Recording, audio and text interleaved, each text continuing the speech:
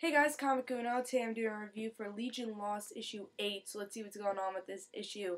Let's talk about the cover first. I really like the art for the cover, really impressed with the art, really like the art for the inside also, the interior of the comic book, because it really is the same as the cover, and I actually have been really enjoying the art.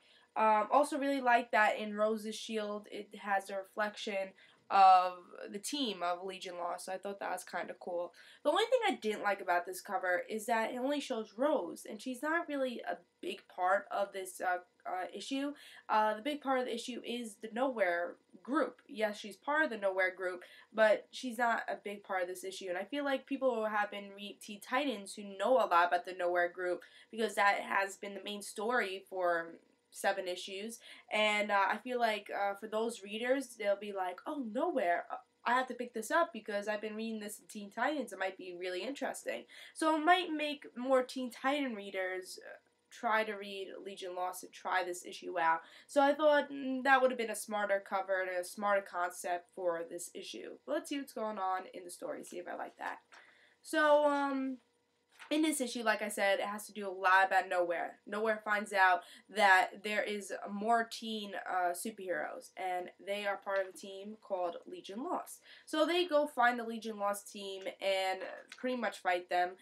In the end, Nowhere does win because they use this psi shield. It makes everyone unconscious in that area. And 2% of the people that are unconscious are not going to live, because 98% of them will recover, but the other 2% won't. But who will those people be? We don't know. So did I like this issue? I didn't love this issue because this is my second issue for Legion Lost. I read issue 7 because Tom DeFalco was writing this series. I love him as a writer. He is one of my favorite writers and probably is my favorite writer, but I didn't love this issue because I still don't know these characters. I feel like they're making us jump into a story that is part of the Teen Titans, not really Legion Lost. I feel like for the prelude, it could have been more of Teen Titans territory and then make Legion Lost kind of be connected with the Teen Titans story. But I feel like it was just too soon for Legion Lost to be connected with the Culling story. I just feel like to start out this story arc, I don't feel like Legion Lost should have done that. It should have been a different series to start out the Culling story arc. So I just felt like how does Nowhere connect to these people? Like, you do know because, alright, they're teenage superheroes, whatever. But really in this issue, there wasn't like, oh, we want these characters, we want the Legion Lost heroes because of this reason. They didn't really say that in this issue. And I felt like for the people who haven't been reading Teen Titans and just have been reading Legion Lost, they're going to be lost because they're going to be like, who's Nowhere, what's going on? You know, they didn't really describe who Nowhere is. And for me, who a person that does read Teen Titans, I do know who the Nowhere group is, but if I haven't been reading Teen Titans, I would not know, like, what's their motivation, like, who are these people, really? So, for people who haven't been reading Teen Titans, it's going to be kind of hard for them to understand that, and I feel like they should have explained it a little bit more in this issue. Also, I felt like there really wasn't much story in this issue. It's more of, alright, Nowhere against Legion Lost. Let's see who wins. It's just like the Nowhere group fighting one of the Legion Lost group and them just talking about fighting. There really wasn't a lot of story in this issue. So I felt like there should be more story, especially for people who just jumped on because Tom DeFalco started writing this series. So I felt like they should explain a little bit more of the characters, and they really didn't. And I still don't have a favorite character. I still don't know much about these characters. I know who the team leader is, and that's it. I feel like we should have learned a little bit more about these characters because, like I said, a lot of people have been just jumping on because of the new creative team, and especially for me, for a person who has only read 2 issues of this comic, I just feel like I'm not connected with these characters, and that doesn't make me want to buy the next issue. So for me, for a person who hasn't been reading Legion Lost, I was lost, and for people who haven't been reading Teen Titans, I feel like they would be lost. So I just felt like this issue really didn't make me a fan of the story arc they're culling, even though I was very excited for it. And it just doesn't make me a fan of this series. I might last for another issue to pick it up just because I want to see more of the culling. I might pick up the next issue. The next issue I think is going to be like when we're in the story arc.